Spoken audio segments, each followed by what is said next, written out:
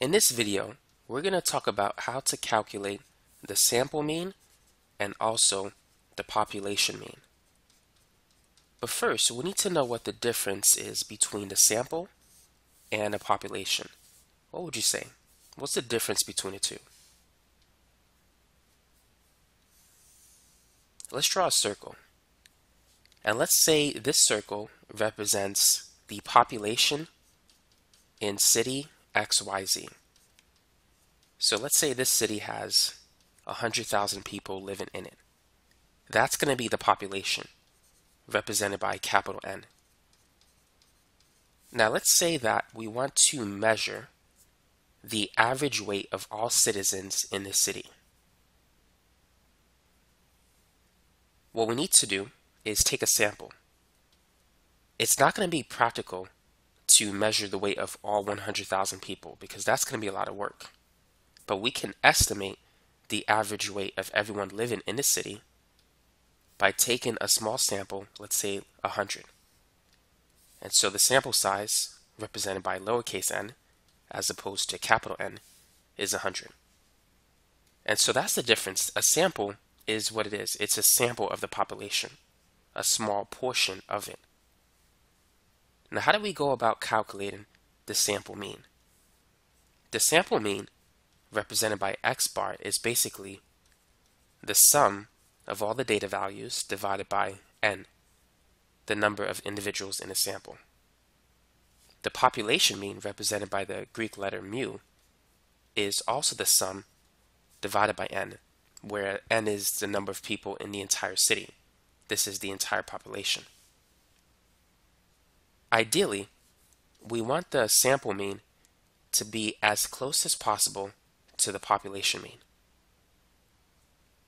And as we increase the sample size n, the sample mean will approach the population mean. So let's say if we increase the sample size from 100 to 1,000, we can get a better estimate of the population mean if we do that. But it's going to be 10 times more work to measure the weight of 1,000 people as opposed to 100. So there's a trade-off.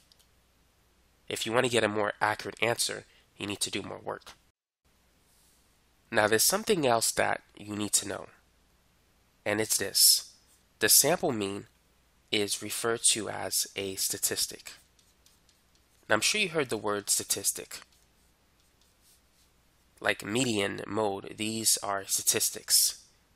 They're basically measures of a sample. Now, the population mean is not considered a statistic, but there's a different term that applies to it. The population mean is referred to as a parameter. Now, you might not be used to hearing that one, but that's what it's referred to. It's a type of parameter. Now let's go over the formulas for a sample mean. The formula for the sample mean can also be represented this way, using sigma notation. So it's the sum of the data values, starting from the first data value and into the last one in the sample, divided by the number of data items in the sample.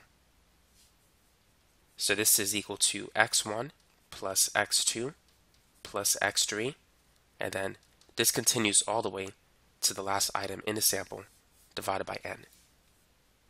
Now for the population mean, the formula is very similar. The only difference is that we're not going to be using lowercase n, but we're going to be using capital N, which represents the size of the population. Lowercase n represents the size of the sample. So let's write that, sample size, and this is the population size.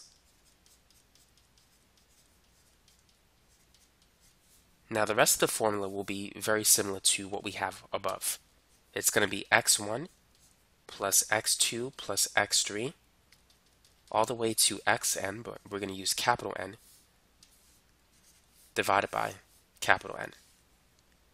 And so now you know the formulas that correspond to the sample mean and the population mean. They're very similar. So that's basically it for this video. Thanks for watching.